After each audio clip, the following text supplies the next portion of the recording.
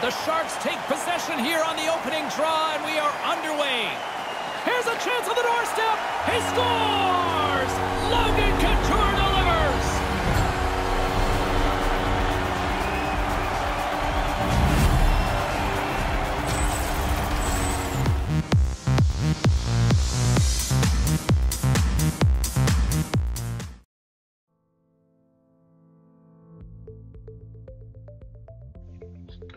Hey folks, today is Monday, May 18th. It's 7:16 p.m. My name is James, and let's take a look and see what the market did today.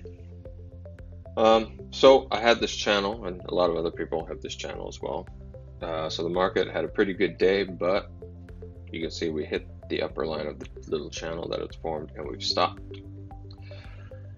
That could be good or bad because we've gotten all the way back up to the upper resistance.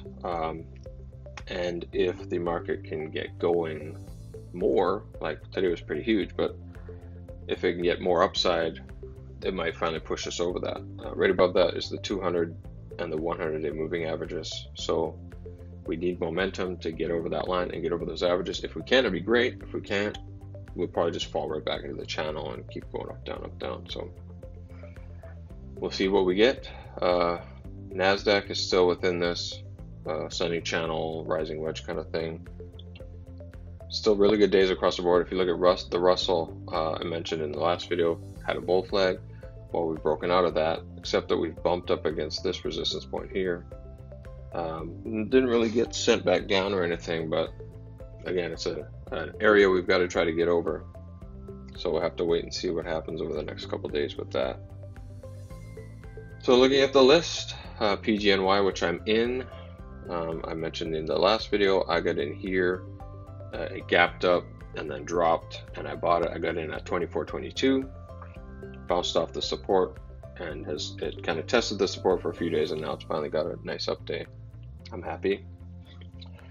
Lam Research is still within its triangle, you can see there. Alibaba. So Alibaba's earnings are on Friday, but with the momentum today, it popped out.